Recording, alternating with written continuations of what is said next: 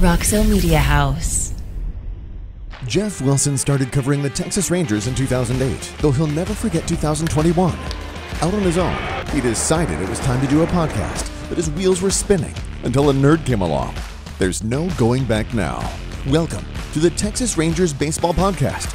Here's your host, Jeff Wilson, and the recliner nerd himself, John Moore. Hey, everybody, and welcome to the Rangers Today Baseball Podcast, which is the new name that we're going by now, dealing with Rangers Today right now. This is episode number 45. Jeff, that's 5 away from 50. Today, that's right. Good math. Texas Ranger first baseman Nathaniel Lowe is going to be joining us from Seattle, where the Texas Rangers are taking on the Seattle Mariners. We'll get to him in a little bit. We've got to go to the big league team right now. Okay. 43 and 52. 3-7 in their last 10. I don't think this has been a great week since they've come back from the All-Star break. Yeah. They've lost one. They're 20 games back now and 8 games back of the wild card, which I think we've kind of figured that. But it's not great in coming back. So it's maybe answering some questions at deadline, maybe not. I don't know. I don't see big sellers here, but yeah, they don't have a lot to sell. I mean, everybody wants to say, oh, we got to, the Rangers need to trade Martin Perez. High value. The team needs to do it. I don't think they need to do it, first of all, because their farm system's so good. Right. And you're not going to get a team's top prospect for them. Right. So, and with the way the pitching staff is looking at the minor leagues this year, they're probably not going to be much of a help next year, or at least to start the season, so you're going to need pitching anyway. Right. So why not keep the guy who just went to the All-Star game? And all right, you think it's a fluke, he's never done it before? Okay, fine. What if he reverts back a half a run in his ERA, or even a full run? Yep. It's still a pretty good, serviceable veteran pitcher who everybody seems to like. Yep. Who wants to be here, who loves the organization, loves the area, loves the media, talks to everybody. He's just a good fit. And he's making $4 million this year. Now he probably would be the best left-hander on the free agent market, or one of. So that his agent is aware of that and would probably. You think that would bump up his salary a little bit, but I mean, if you give him $12 million a year, that's a 200% increase. Yeah, it's a pretty good raise. It's more money he's ever made, and I think that would probably be what would keep him here. But back to the trade deadline, you've got Matt Moore. He's probably right now, I would think he's the most attractive trade piece, a left-handed reliever, go multiple innings. He's been really good. He's a rental. Yeah, rental. They're all rentals. Cole Yeah. Calhoun, rental. Yeah. Garrett Richards, rental. Yes. So, I mean, that's pretty much it. And you're not getting a lot for those guys. Yeah. So I would expect that somebody gets moved.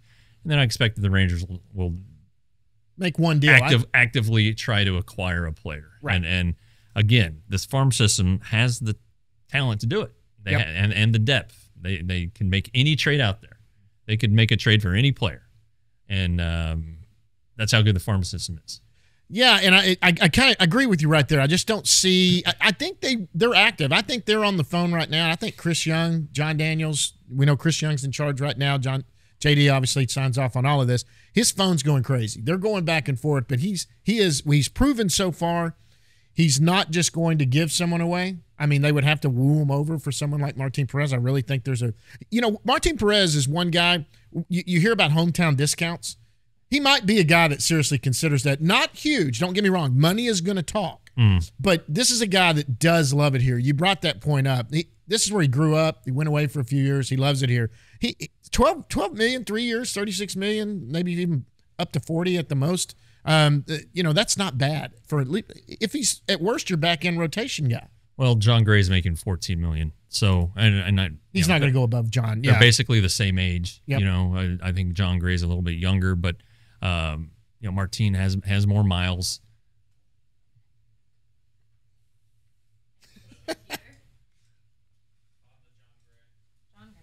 Yeah. At what point do we say it?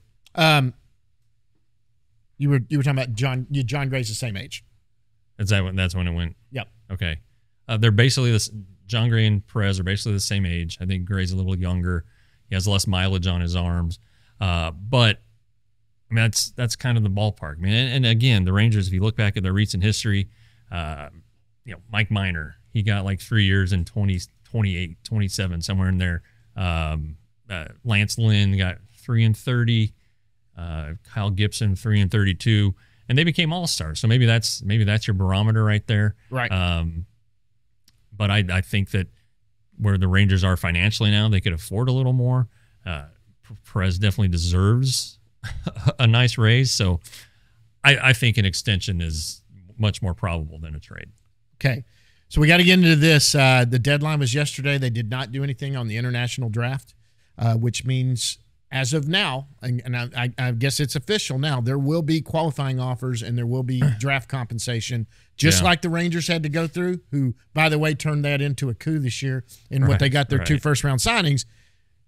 This isn't good for the players. I know that they've got to get on I know the international, they wanted $260 million overall pool. Draft pool is what they're trying to get. Owners offered $190 for an international draft. They didn't get it done. Now there's going to be qualifying offers. This does hurt free agents. Sure it does. And that was the thing that set them off in the last CBA. Right. Was the qualifying offer. And they had an opportunity to fix it and they didn't do it. So that one's kind of on them, you know. Yeah. But anyway, yeah, qualifying offers are a stigma for players. Ian Desmond was one of the very first ones with the Rangers. He ended up having to sign 1 year, $8 million deal when he was looking for, $5 and $70, which is what he got the next year after he had a great season and didn't have the qualifying offer attached anymore. So, it'll shape a lot of things. It may shape the way the Rangers attack free agency. Do they want to surrender to again? What happened this year is never going to happen again. Yeah. As far as the draft and how lucky they got. So I don't know, but it's a stigma.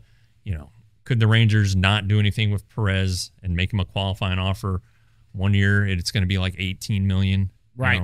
Would he take that? Would he want, coming off his best season, to maximize his value and get a multiple year deal? Maybe. Do you want to take that chance?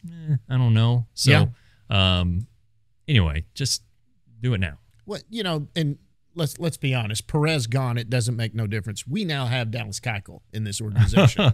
Anyway, that news came down yesterday. For those that rolled their eyes or whatever, there is no loss here in trying this out. Putting him in the AAA rotation. Worst case scenario, he's eating innings there while he tries to figure out what's going on. He costs the Rangers nothing. Yeah, no risk.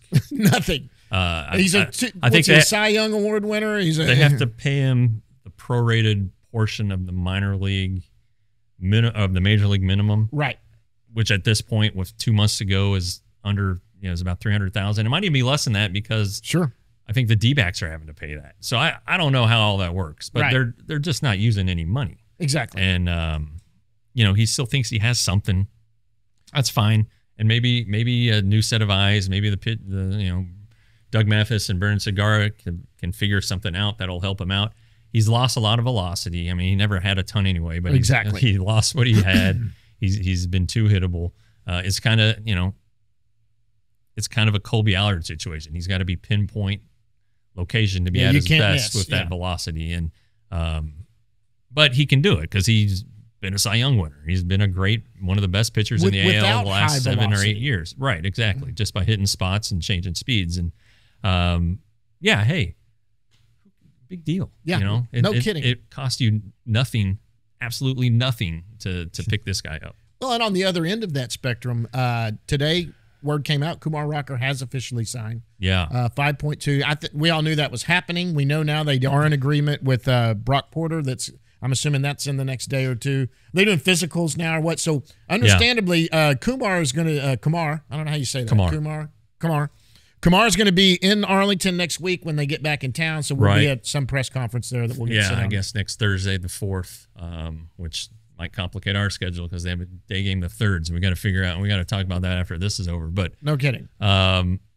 It sounds like that. I think they had the deal when they made the phone call, and said they're going to sign him, and again, he has to sign for under slot so that the Rangers can sign Porter. Right. So that they have the money to sign the 4th rounder whose slot is only $560. They're going to give him $4 million or so. Right. And, there's $2.3 million of it right there. And then, the guys who are selected, let's say 7 through 10, they're going to kind of get the raw end of the deal. But that's kind of what happens. That's just the way the game's played. That's why they drafted him. They talked to him and said, hey, we'll offer you this and take you out. They're no leverage. In a no leverage situation, Exactly. they probably had a college eligibility and just want to get going. So absolutely, they'll sign for a lot less than slot, and that'll make up the make up for the remainder of what the Rangers need to pay. So, look, and there's another thing that could happen before we get out here and get Lowe on here. Another thing that could happen, this roster could look different after the second. Let's say they don't make a lot of big deals. There are some end-of-the-roster guys that may just be expendable to try to get some kids back up. I think eventually they do want to see some starting pitching towards the end of the year, at least have a chance, maybe Ray against somebody. But even some bats. I mean, I love Culberson to death. I love some of those guys that are at the bottom and the low end of that spectrum, but there are a couple of guys that probably aren't long on the roster, I think. It's possible. Yeah, this is kind of historically when the Rangers have made a lot of roster decisions here right after the trade deadline and, say, the first couple weeks of August. That's where Brock Burke got called up in 2019. Jose Trevino, the day after the deadline in 2019, got called up. They released Asdrubal Cabrera. Yep. So, yeah, I wouldn't be surprised. Now who are you going to call up? Well, Sam Huff's on the 40-man roster. Boy, it sure seems like Bubba Thompson's very, very deserving. Cole Reagans, who's we'll talk about in the minor league segments. He's definitely pitched the best of any Rangers upper level prospect. Exactly. And there is still the Cole Winn thing, but I think he needs to do a little bit more. But Owen White, who's at Double-A, but he needs more. They're not going to. I don't see that. They're not going to mess with that this year. But anyway, there will be roster turnover, I would expect, especially if this road trip keeps going in the toilet. I mean, they're at Seattle right now, 2-3 on the trip right now. Right. How far under 500 are they now? 9 games. They're 9 games. They're 43 and 43. Yeah, I mean, they're definitely out of the playoff contention. I don't care what anybody says. Yeah, there's too much to make up. I mean, but they still have a chance to come get closer to 500 and play a lot better ball. They do, but they also have a chance to really hone in on 2023. Exactly. Since that's kind of been the target date all along. Sure, exactly. And, in moving those, you talked about Cole Calhoun could possibly get moved, and possibly even Culberson might be attracted to somebody. He's not going to bring anything, but they might find somebody that look to do something there. Juan Soto, that's not happening here. I don't think there's any way it could. I mean, they have the stuff to do it. That could be one. But if a Cole Calhoun's moved, that's another opportunity right there with that 40-man spot, unless the return is some sort of outfielder. That's a really good opportunity there for someone like Bubba. I think Bubba's going to get a shot. Some way or another, I think Bubba gets up here by the end of the year for a swim. Really do. I hope so. They want to see what he does in the big fast. leagues. He's a Rule 5 guy. Again, he was this last year. They didn't have it. He's got like 45 steals at AAA right now. He's hitting 300. I know they say they want the at-bat quality to be better, but I don't know. You're hitting 300. That's pretty good at-bat quality, I think. even if it's, all right, the Pacific Coastal League offensive is inflated. Sure. Maybe he's a little bit lucky, getting some bloopers, stuff like that. All right, so let's say he's hitting 280. Yeah. All right. How many people on the Rangers are hitting 280 right now? Let me tell you what. If he's nothing more than a fourth outfielder, he is more valuable on your team than Charlie Culberson. Sure. He's more valuable. And I love Charlie. You love Charlie. He's one of the greatest guys in the world. He is more valuable as that end-of-the-bench guy that pinch runs in late games, gets a few starts, maybe one start a week or something like that. Yeah. This is a guy that you have control over for a long time who is a definite threat on the base paths. Yeah. And if he can run into a fastball and barrel it, can hit it a long ways. We've seen it. He's done it before. I don't know. He just seems like you keep singing his praises. I'm starting to look at the numbers. I've always liked Bubba. He just seems like he's not going to be up here and be an everyday starter. I don't see it. No. I think he is a great role player, and on a contending team, that's a great guy to have as your fourth. Well, if he gets called up, he needs to play more than once a week. Sure, absolutely. He probably needs 20 at-bats. And on a team like this that's going nowhere, you do get him 3 or 4 plays a week at least. But like if the Rangers are a contender, you need a guy who can come off the bench, steal a base when he has to, who can play good defense and help you improve in the late innings. And you can look back at Rangers players and they're on their best teams. That was basically Craig Gentry, absolutely. But Bubba has more offensive potential than Craig Gentry ever had. So more pop in the bat for sure. Yeah, and I think a National League team would eat up Bubba in the Rule 5 draft. I thought that this year. I think it again. Anyway, he's got value. He is a bench. Look, we may be totally wrong. He may not ever pan out in the big leagues, but that he's deserving of a chance. Anything else? I think it's time to maybe get what, Nate or Nathaniel? We can ask him. We'll ask him when he gets here. Nate Lowe, Nathaniel Lowe. He's coming up here in just a second, guys. 1-2. And that ball stroked deep out to right field. Santander is back. It's gone! Oh, my! This group fights, and this group fights, and that's what we do. All right, guys, and joining us right now from Seattle, Washington, where the Texas Rangers are taking on the Seattle Mariners, it's Texas Rangers first baseman Nathaniel Lowe, who hit a big home run last night. It was 2 for 3. I'm going to call him Nate this time. But, Nate, what's going on, bud? Nothing, boys. Just hanging out. Finished up breakfast, relaxing for a little bit, and then getting ready to go to the field. All right, so game ended at like 10:15 your time. Get back to the hotel at 11. Go to bed. When? What's your day like on a road? Well, because we're on the West Coast for the whole week, I've been trying my best to stay up late. But I mean, when it's 11:30 midnight on the West Coast, it's 3 a.m. on the East Coast. So we spend a day out there in Miami, and we're used to Central Time. It's just ain't no point in fighting it. You're just gonna pass out anyway. The whole goal is just not to be wide awake at 7 a.m. Was that flight from Miami to Oakland like the longest flight you'd ever been on? 6 hours on the airplane, 100% was the longest one I've ever done. It was a good flight though. I mean, after a win, get the whole team in there, travel together. It was a pretty good time. Minus a couple pictures, but it was fun. Yeah, no, that's what I told Chris Woodward after he finished up his TV bid. I was like, man, it'd be pretty crappy. I used a little stronger word. It'd be pretty crappy to have to make that flight after a loss. Yeah, Absolutely. yeah. 6 hours on the plane after a loss is not ideal. What do you do on the plane? How do you kill 6 hours on a flight? I have to socialize. I can't watch a movie or binge watch a TV show. Like, if I'm sitting there on the airplane with 25 other teammates and however many staffers and all those people there, I like taking it in. I enjoy being in it with the guys and having a good time. So I'll play cards, I gamble a bit. Gamble? Yeah, cribbage. Do y'all play cribbage? A drink or two, and then yeah. Yeah, what's the card game? Do you guys you play cribbage? What do you play? Cribbage has started to make a resurgence. Yeah, it was a dealer's choice rotation for a little while. So we play some Boo-Ray, play some 3-5-7, a couple games of AC Doocy. Matt Moore is not a fan of AC Doocy. And then I got tired of giving money to guys who did not need my money. So I did a program story for the Rangers, and you said you've got to hit for power. You're hitting for more power. Your slugging percentage is up over last year. Are you making? Do you feel like you're making the necessary strides there? Yeah, it's coming around. I obviously I want to snap my fingers and watch all my numbers line up at the top where I want them to be, but that's just part of playing 162 games. So it's on a decent trend. I had a little skid right there the last couple of days, and obviously was the Lone Ranger in the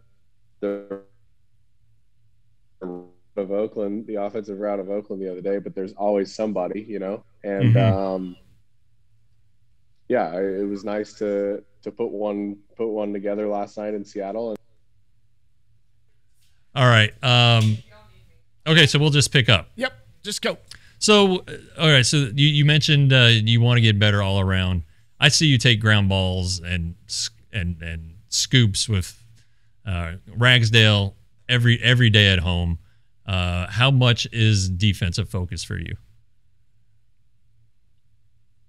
Yeah, it's huge. It's kind of frustrating because I feel like I haven't still fully pieced together like a complete game. I have a chance to make 2 above average plays on balls last night, and the balls hit hard, but it's a big leagues. I'm capable of making these plays, whether it be taking a drop step and catching the ball or diving to my right and making an outstanding play. It's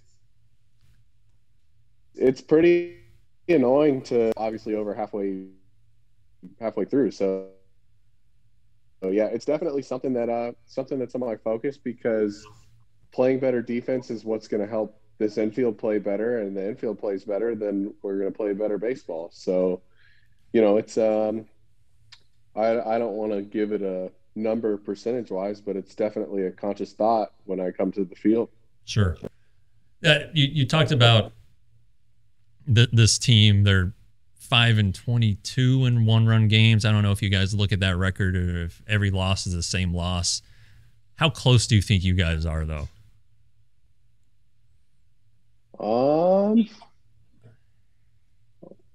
Like, I didn't know it was that bad. I didn't know we played 27 one-run games in the first place. But it's just part of playing baseball. Regardless of whether you win by 1 or win by 8, we always need to score more, and we always need to hold them to less runs. So, there's some decisive plays that I can think of in these last couple one-run losses to where the game could have swung in our favor. And it's just part of maturing as a player, part of becoming, a winning team, because, regardless of how we feel about it, we're just not a winning team right now. Yep. It just seems like there's a thin margin for error. I don't know if that's a good way to put it. It just seems like you guys are close, but something gets you. Yeah. Okay. It just boils down to, do we do the little things right? And are we on our A game from, whatever time you show up, 2:00 until you get on the bus and leave and go to the hotel? And obviously some of that is coming out in the wash with our record in one-run games. I think they should call the little things big things. Because they collectively they're important. And teams always say it's the little things. Well, let's call them the big things. Yep. Maybe it has more meaning. I don't know. Anyway, that's just me being a. That's you being a nerd. That's me being a word nerd. Yeah. All right. We're gonna do a feature that we debuted with Sam Huff. It is called Kid Asks the Big Leaguer. The Big Leaguer. So Henry is the kid. He is my kid. So it's pretty easy to pick him up and bring him here. Yep. So Henry, come on in. He's got some questions for you. He's going to try not to be shy this week. He's going to look in the camera. He just knocked into the microphone, making a lot of noise. That's good. All right. I may have another question. Well, we're just going to go with the ones we talked about. Okay. All right. He's going to fire away, Nate. Say hi, Nate. Hi, Nate. I'm ready. What's your favorite animal? Favorite animal? Mm-hmm.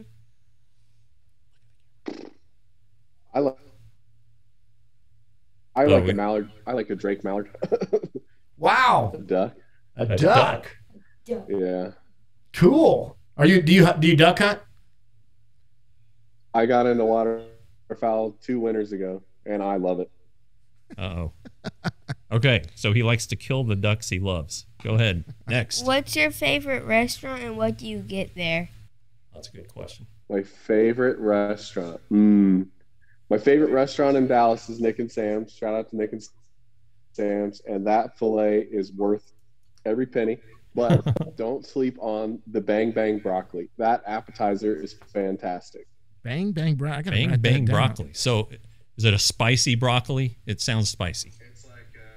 It's like they do a really good. I think they air fry it and then put some sort of aioli on it, so it's crunchy, but it's got a great flavor, and it tricks you into eating your vegetables. You hear that? We're gonna try some Bang Bang broccoli for you, boy. All right, next. What's your favorite MLB team when you were growing up? My favorite MLB team when I was growing up was the Atlanta Braves. Ooh. Okay. Who was your favorite player on those Braves teams? Chipper Jones. I almost predicted it. Of course. I mean, yeah. There were so many great players coming through there. I remember watching Rafael Furcal throw at 150 miles an hour across the infield. I remember the Giles and Andrew Jones in the outfield. You name it. Javi Lopez used to catch for him, and My grandma told me he made all that money because he could throw the ball back to the pitcher out of his squat instead of standing up to throw it. So I would practice throwing out of the squat when I was a little kid. I like it. I like that. No, too. so when I grew up, I'm older than you, Nate. We had WGN and WTBS at the time. So I was a Cubs and Braves fan.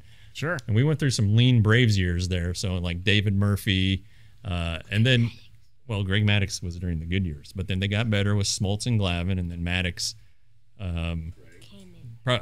Best game I ever seen pitch was Greg Maddux. Best one at Mile High Stadium in Denver, right before the strike in '94. He threw a 3-hit shutout at that place. Go look at the historic numbers. Unbelievable hitter's yard. 3 infield singles. Never seen anything like it. And he was so dominant. And he hit a home run in the game. Yeah. So chicks dig the long ball. That was it. Yeah, that's it. All right.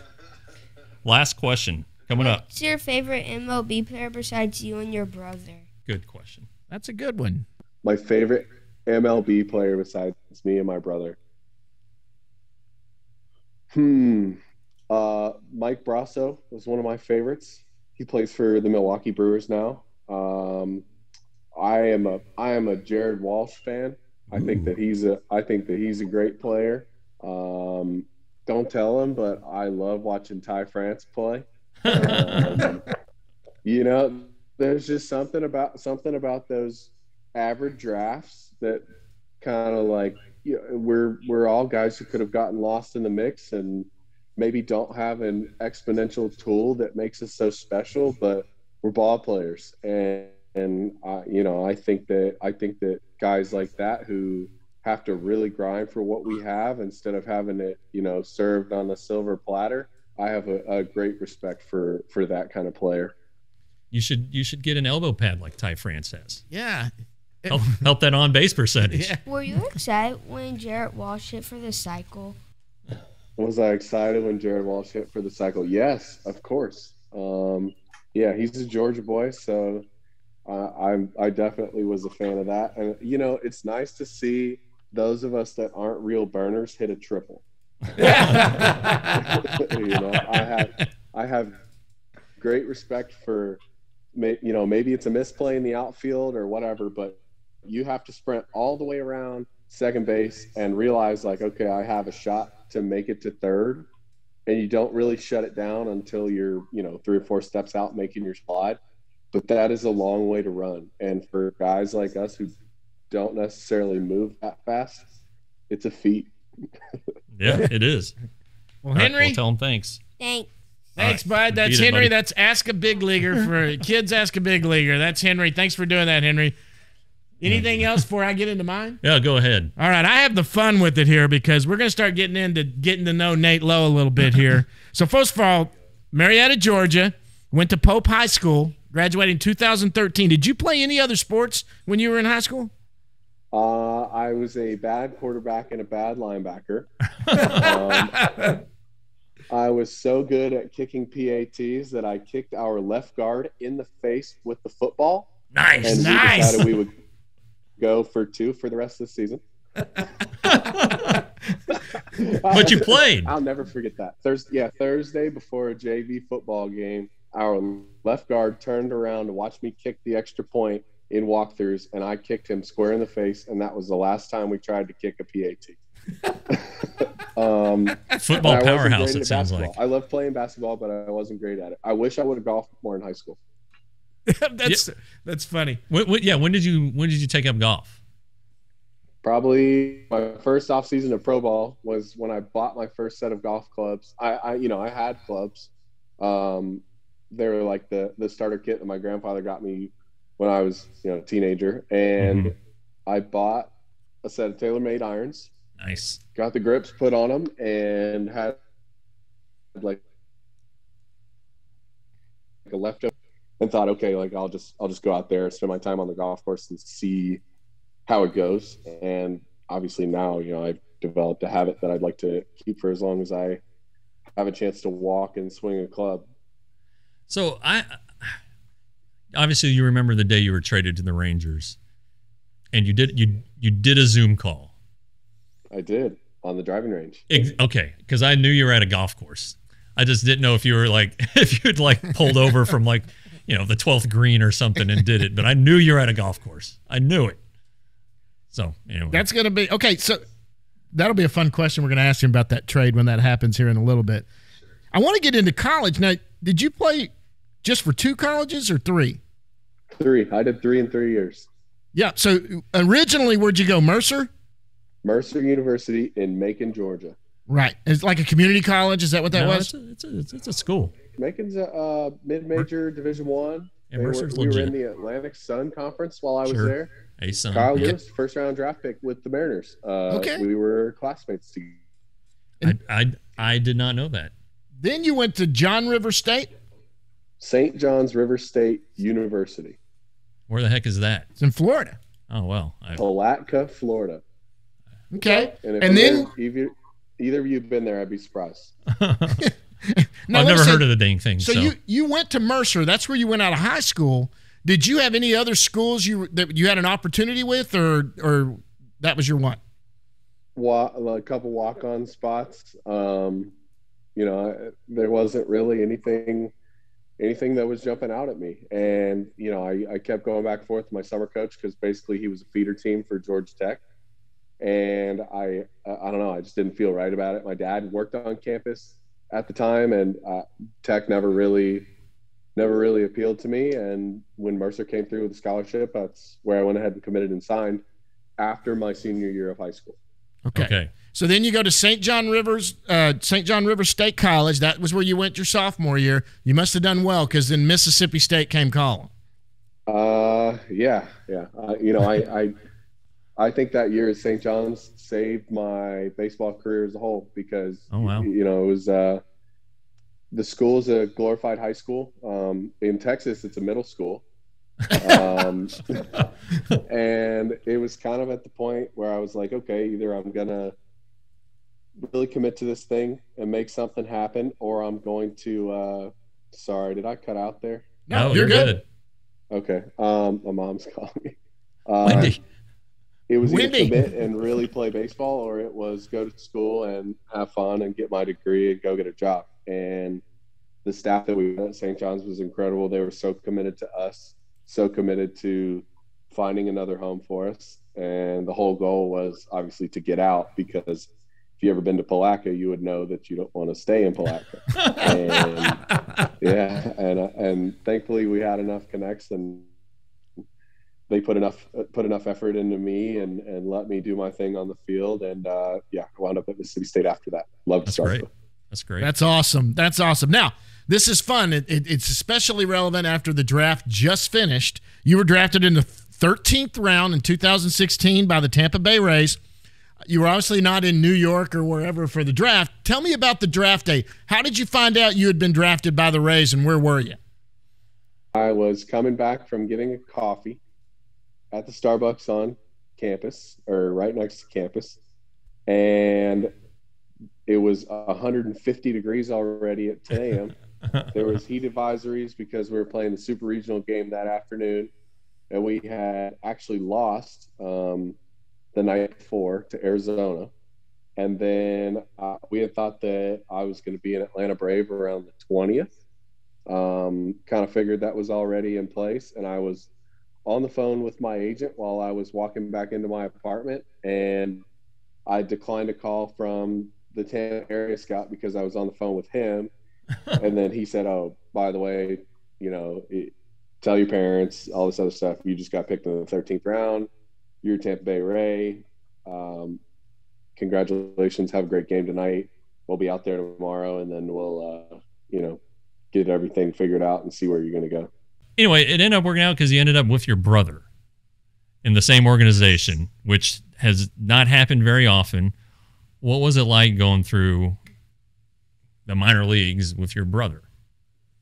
Yeah. Okay. We did instructional league together when we first signed, because he did the GCL and I did short season. Right. That was great. And then we did spring training together. We lived in a Days Inn together. Nice. Did not kill each other, which was a feat in itself. Days Then we Inn. broke camp. we broke camp and went to Lowe together to Bowling Green, and he was my road roommate when we would travel. So we were together a lot, you know, and we had our nights where maybe we're on different pages and didn't want to talk to each other, but that's part of just, you know, being a friend and a brother. So it was nice to always know, like, I'm coming home, and regardless of whether I have a good game, you have a good game, we both suck, or like whatever it is, it was so great knowing that my brother was there, and I don't have to do the form. Yeah, man. Like, you know, I hope you're having such a good day today, like I would with another teammate, because he's my brother. Because he's my brother, you know. Sure. And then we trained together in the off season, golf together. The next spring, we lived together again in the hotel, because that was the way it was in Tampa. And we went to high A together for my sophomore season.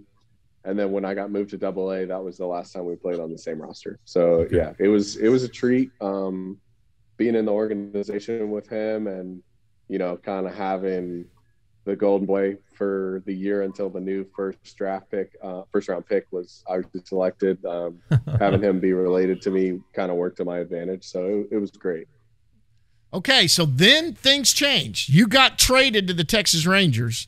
So how did you find? That's right. How did you find out? Where were you at, and how did you find out you'd been traded? Obviously, you got. He was at the driving range. Were you at the driving range when you found out? Hang on. No. Okay, where were you? Can you hear me? Yeah, go ahead. Driving from. I'd actually just picked up a new pistol. Oh, okay. All right. Actually, and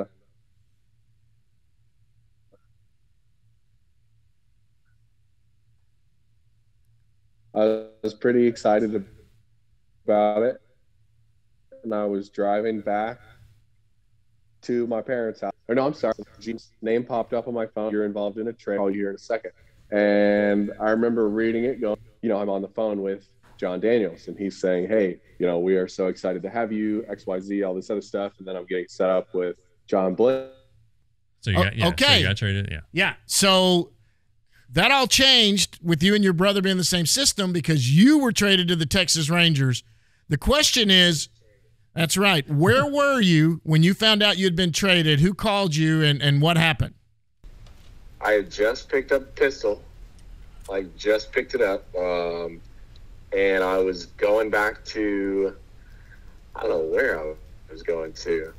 Maybe my parents' house, or I was supposed to work out or something in the afternoon, and I got a text message from the GM, said I was involved in a trade, and then I had to pull over and talk to him on the phone and see what was going on, and then he told me I was going to the Rangers, so I went to work out right after that. I told my parents right away, and then I told a couple friends, and it was weird because one of my really good friends had a fit for a while, and he kept telling me, dude, like, you know, you're going to play for the Rangers.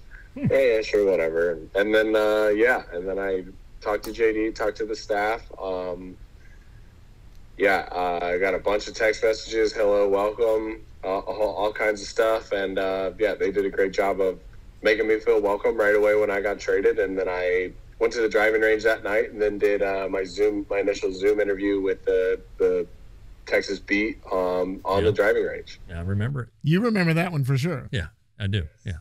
And another fun one to ask for us that never did this, it's a fun one to ask anybody that's been to the big leagues. You made your major league debut April 29th, 2019. You were with Tampa Bay at the time. So tell me about that. How did you find out you were going to the big leagues? What happened? Where were y'all, and who told you? Okay. We had just come off a road trip from Columbus, Ohio. Okay. And I don't remember, we had gone somewhere before, but it was like 100 degree, not really 100, but it was hot, and then it was freezing cold, and the whole Durham team was trying to see the doctor. We had flu in the clubhouse, bronchitis in the clubhouse, you name it.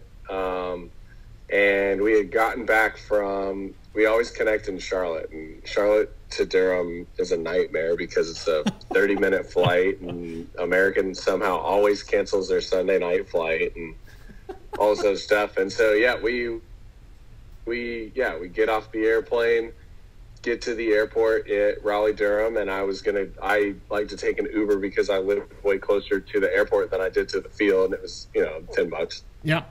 And, yeah, I was outside starting to go get in my car, and I had it ordered, and Brady Williams was my manager and pulled me back into the terminal, and a couple guys were on the bus already, but, yeah, he told me, hey, you need to keep your stuff packed. You're going to the big leagues tomorrow morning. You're going to meet the team in Kansas City. Oh man. It didn't set in I'm sure everybody else feels the same way. It feels like a dream until you're, jogging back to the dugout. Probably like the first time you get out is when you're like, wow, I'm a Major League Baseball player and I just got out. Shit. So, now, do you remember your first? It was surreal. Your first hit was at that game. Yeah, my first hit was that game. Their now closer, Scott Barlow. I hit a double in the right center field gap, and I think it was the hardest ball that I hit all year. And I couldn't feel anything running around the bases because you're on such a high. And it was a wild feeling. My brother had an off day, and I don't know how the situation came about, but I couldn't get in touch with my parents because they were in Montgomery seeing him, and my mom didn't know the difference between airplane mode and do not disturb, so I had to call the hotel. I had to call the hotel to get them to go knock on their door, saying, hey, look, I promise I know the people in these rooms. It's not a bad emergency, but it is an emergency. I do need to talk to them. Yeah. Well, so, good. They did. I was on the phone with the dude the whole time. I said, hey, look, you need to go bang on the door, wake them up, and tell them to answer their cell phone because, I'm trying to get in touch with them. Did they make it to the game? They did. Yeah, they did. That's okay. good. I mean, that can't be an easy flight, Birmingham to Kansas City. No, I can't imagine. You know what? I think they found one direct. They were in Montgomery, drove up to Birmingham, or they either went Birmingham or Atlanta, and then went all the way out to KC and got to watch me play that night. And then I think we got rained out the next day, so I had a day off to hang out with them, and Josh had gone all that way and walked in the stadium, was walking down the concourse as I was on second base. So he missed my first Major League hit. Damn him. Brothers. Damn it. I tell you what. You can give him shit. You can give him crap over that. Right? Yeah. Okay, you know what? We've had fun here, and we've kept you a long time, so I just got a couple more to get out. Technical difficulties, guys. Whatever you guys want. Okay, so I got to do this one. So I want to do 3 more. So what's your favorite home-cooked meal, and who cooks it? Does your mom? Who cooks your? Yes, my mom makes the lasagna for my birthday, and she makes it for Christmas, and that's it. And yeah, I don't think there's anything special, but I like it, and I think it's delicious. So we'll do she'll mix up a big Caesar salad and a lasagna and garlic toast, and that does it for me. And you shovel it in. That's all I need. Yeah. Yes, I do. Carbo load right there. You get the carbs in. You get a lot with lasagna. All right. Now this is coming from a guy. I call this the home run game. I was going to catch you outside the dugout one time. You're always friendly to sit and talk, but I'm getting asked it here and on camera, so this will even be more fun. So I call it the home run game because as a guy who played baseball through high school, I really wasn't that great, but I did hit 1 ball over a fence. We're going to talk to you about 3 home runs that you hit over a fence. And so this one's easy to remember. I'll always remember. What is the very first ball you ever hit over a fence? How old were you, and where was it? I think I was 12. I was playing for the Sandy Plains Trojans. Yeah, we wore these horrible USC knockoff jerseys because Lassiter High School was the Trojans, and that was where, that was the area we lived in, and that was our team. It was probably an 8 a.m. start for a 12-year-old, so my parents were loving it. And I just kind of dunked one over a silk fence in center field, and I remember just watching the ball bounce out there, and I don't remember how I swung or whatever, but I hit it and the ball bounced out there and it was a home run. All right. That was it. That's the fun one. So Yes. You'll always remember the first one over fence. Now the second one is the most exciting one. Was it high school, college, minor league in the major leagues. What's the one season where against the Angels? Was it a walk-off? Yeah, maybe the walk-off. Was that it? Maybe it was high school. What's the best, most exciting one you had? No, it was the first time I ever hit a walk-off home run in high school, and it was the state finals. And I hit a grand slam to walk off game 1 of the 3-game set for the state finals. That's pretty awesome. That's pretty awesome. It was incredible. Did you guys win? We did. We actually, we played a tight one the first game, and then I don't know, I don't think we went to game 3. We either lost that night and then came back and run-rolled them, or we run-rolled them that night. But, yeah, we took care of it. It was, Grand slam. That's pretty sweet. Grand slam. That is sweet. To win it, nice. Now, I'm thinking I might have been here for this one, but the last one's the bomb. The one that you barreled that went the furthest, and how far do you think it go? Was that one you hit maybe in, was it last year that you hit in center field? I mean, he hit the longest one. He hit that one in Kansas City. Kansas City, yeah. Kansas City was my best bolt in the big leagues. How far? Yeah. 464? Is that right? 468. Yeah, somewhere in there. 468. Yeah, it was. Yeah, I know it was the hardest home run I've ever hit. It was like 113 and some change. Oh my goodness. But yeah, I'll tell you what, man. It's too bad that Marine Layer's there in Oakland, because I just hit one a couple nights ago. That because it was a breaking ball, it was spinning right, and I hit it hard and high. So it's too bad the Marine Layer knocked it down, because that would have been a good one. Thank you, buddy. It's Nate Lowe, first baseman for the Texas Rangers, joining us from Seattle. When we come back, guys, we're going down in the bus leagues.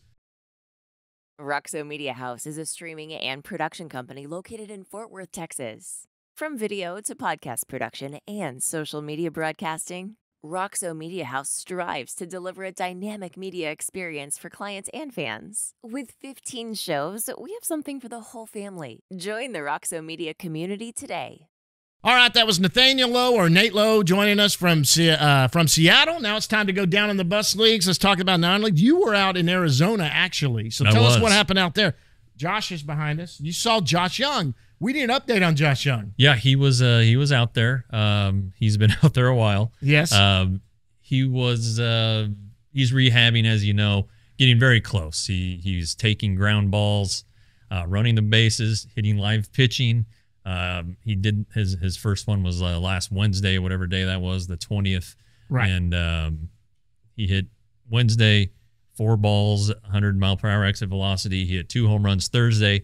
I was there Friday, and there was only one guy throwing live batting practice. So he and Davis Wenzel alternated 3 or 4 pitches apiece. So didn't get a lot of opportunities to hit the ball. I think he had 1 hit in 3 at-bats or something like that. Sure. And walked, or whatever, however you want to score it.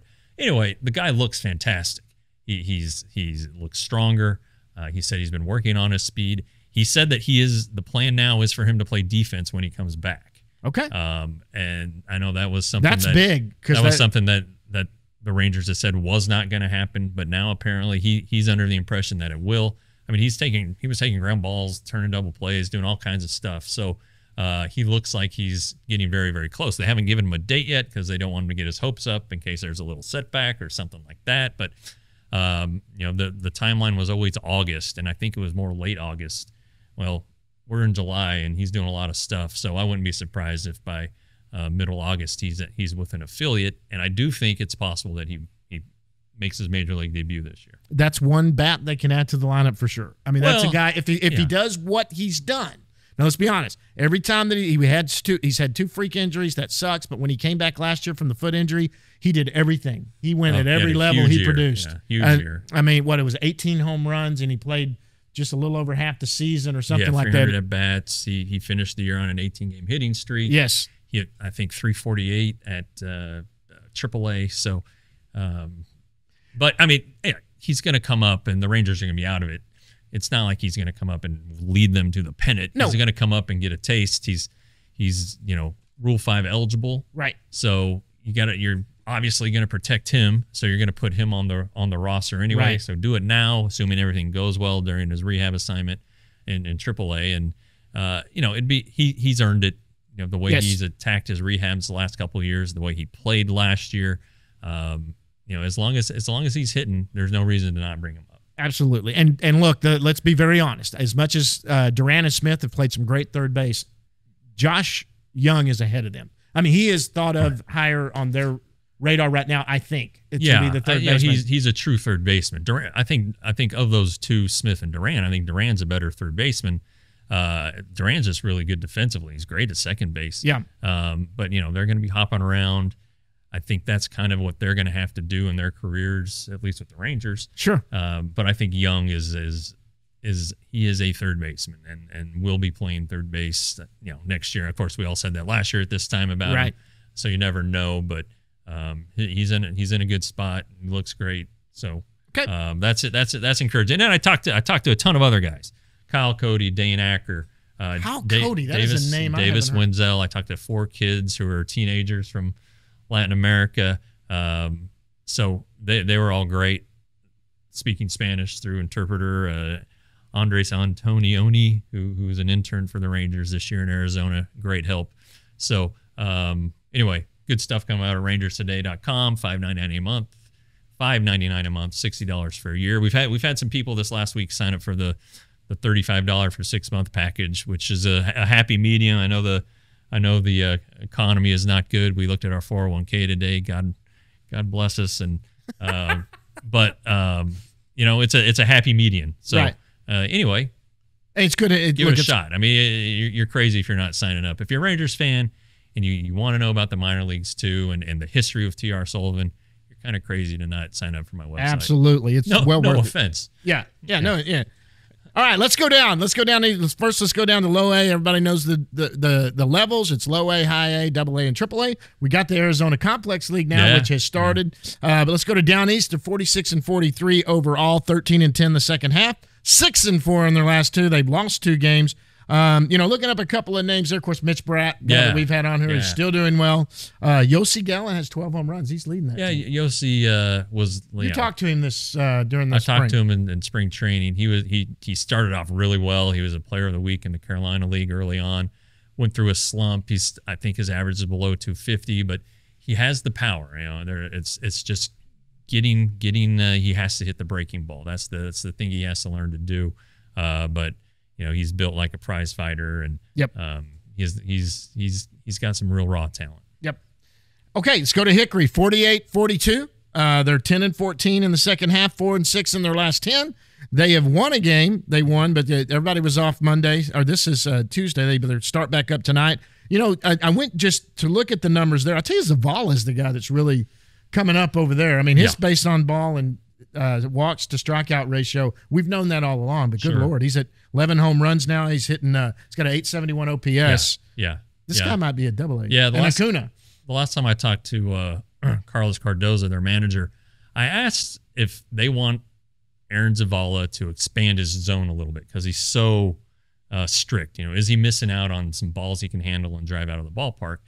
And he very politely said he understood my argument, but no, they want him to stay there. They think that he can do damage in the strike zone.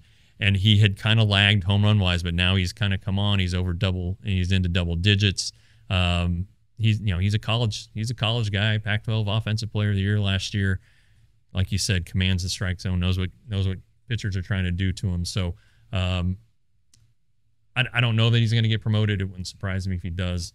Same thing with Acuna. Of course, he's 310, 8 home runs, 896 OPS. It's a matter of time. Yeah, it's a matter. And for Zavala, if you think about it, guys, look, beginning of the year, this always happens no matter what. At the beginning of the year in baseball, pitchers are finding their ways. They don't throw strikes. He won't hit balls.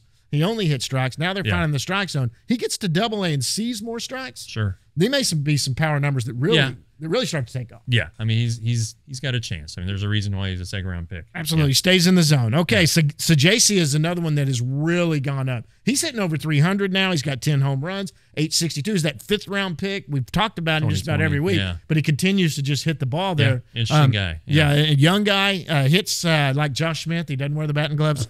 And of course Evan Carter. That's probably the biggest name there. Maybe Acuna and him. 1 and 2 there, but Carter was the 5-tool guy everyone talks about. Right. Still doing well, 9 home runs, 854. All right, Frisco. Go to Double A, 47-43. They're 11-10 in the second half. They've 4-6 in the last 10, and they've lost a game. Leiter, Had a first start since the Futures game. Yeah, it was pretty good. It was fine. It's okay. I mean, he look. There's no worries. Probably some excitement there too. He's got a new teammate that's going to be joining him. That's a good buddy of his from college. I didn't look at the numbers on that. I know that they lost the game. How many did he go? It was like 3 1/3. 3 1/3. So he was on a pitch count. They got to take care of him coming off of the. He had a short. He was on the development list. Right. So he skipped a start. Then he came back, only went like an inning and a 2/3. Had a rough one. Then he went to the Futures game, only pitched an inning. Sure. So they got to protect him, build him back up a little bit. So he was on a pitch count. I think it was around 60. It'll go up incrementally. Look, I think one of the best things that can happen for Jack Leiter are the promotion of Owen White. Yep. And the addition of Kumar Rocker. I don't know if he and Rocker will pitch together this year, but Jack said it on draft night. Kumar made him better. Yep. There's going to be a competition there, and I think Jack is in the feeling things out phase, putting the pieces together.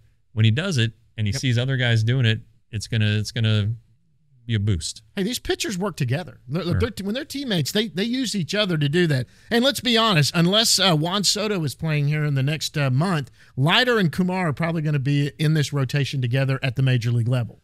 I think if Juan Soto's here, that's still going to happen. That's still going to happen. Okay, they don't have to use Leiter in that deal. They can't. Leiter. And for those that have asked, I've said it 100 times, they cannot use Kumar Rocker in a trade. I'm sorry. He has to go a year before they can use him. He's going nowhere. He's here for the year. Okay, so let's go to AAA. Any other guys at AA? Not really. No, but Juan Pablo Martinez got promoted from AA to AAA Round Rock. AAA and he hit his first home run the other night. Yes, and you know what? His numbers a little impressive. He's starting to really figure things out. I think everyone had such high hopes for him. He kind of got lost in all this shuffle. Remember, he was when they didn't get Shohei Ohtani, he was the number one guy coming out of that international class. Sure. And he just did not. He kind of hit a wall there.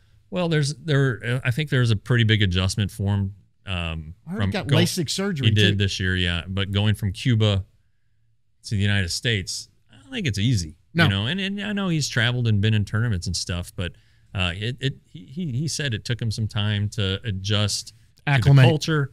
It took him a time to adjust to the baseball. Mm-hmm. It was better than anything he had played. So yeah, and he did have the LASIK surgery over the off season, which he said definitely helped. So good for him. He steals a lot of bases. He has some power. Yep. He does a lot of things. Yeah. And the guy. There was a reason he was a top prospect. Sometimes we've seen it all before. Some of these guys blossom a little late, get acclimated, and go. I did not know this. This LASIK surgery really that caught me by. Is this a guy that was from a poor country? Maybe he didn't have, and he needed to get some clearer vision there. Maybe he didn't see the ball as well as I don't know, but that's intriguing. But the numbers all season have been decent. Yeah, not bad at all. Yeah. Okay, we go to Round Rock. They don't do it by first and second half. They're playing like the big league schedule. 50-43 overall. They're 5-5 in their last 10. They've won one. Cole Reagan's had a good start. Yeah, Cole's over my shoulder. Yes. 6 innings, 2 hits, 8 strikeouts. Yeah. He'd had a rough start, I think, against Las Vegas, but he's been great. And if the Rangers are looking for somebody to come up from the minor leagues, that's the guy right now. He's got to be the leader in the clubhouse. I know that Cole Winn is down there, and he's still struggling a little bit. He's been very inconsistent, throwing too many balls, and that's basically his walking issue. too many guys. Yeah. This is the guy, and he's another 40 man eligible or Rule 5 guy. Yep. Probably at this point you protect him. Just the year he's had. So no time like the present. Hey, get him on the 40 man. And don't put this past him. If you lose someone like a Matt Moore at the big league level, and you need another left-hander to come up to kind of do that role, and you don't want to use him as a starter, this is a guy right here. If he ends up not being, I think he's a starter long term. I think Reagan's is, but there are some places on this roster where some arms could be moved that some of these guys could get a chance to come up here and maybe move someone like Hearn to the bullpen for him to come up and get the spot starts and do the piggyback thing or do some stuff like that. Yeah, if Cole Reagan's with his arm history, I don't know that you want to suddenly, hey, you're a reliever, you got to pitch every other day. You let him stay a starter. Taylor Hearn's done it before. Your example. There are other guys who can do it. I think if he comes up, they need a starter. Then he's the starter. And I guess we got to mention Dallas Keuchel now in that equation too.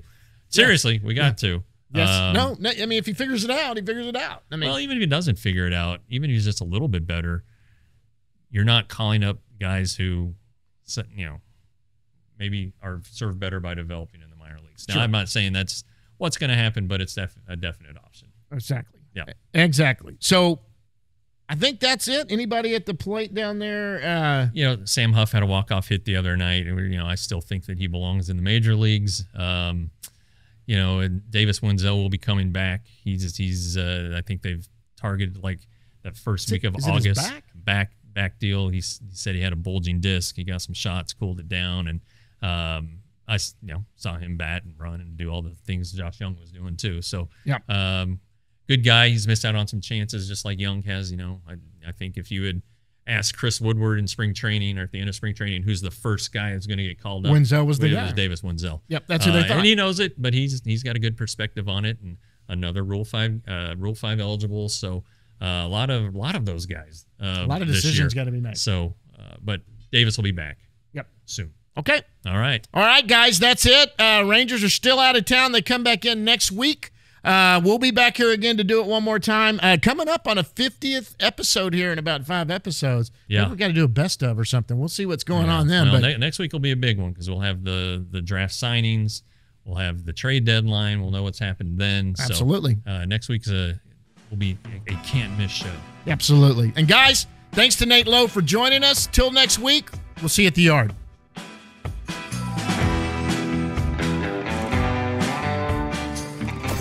Roxo Media House.